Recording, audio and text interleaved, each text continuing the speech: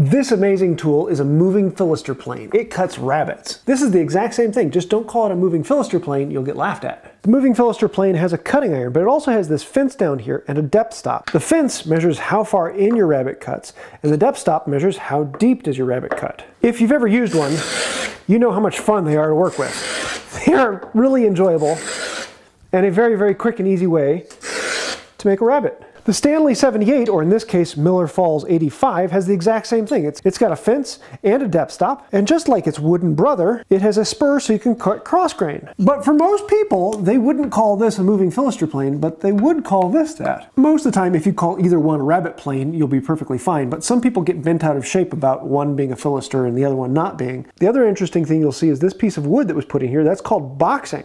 And in England, you can only put that in one day a year.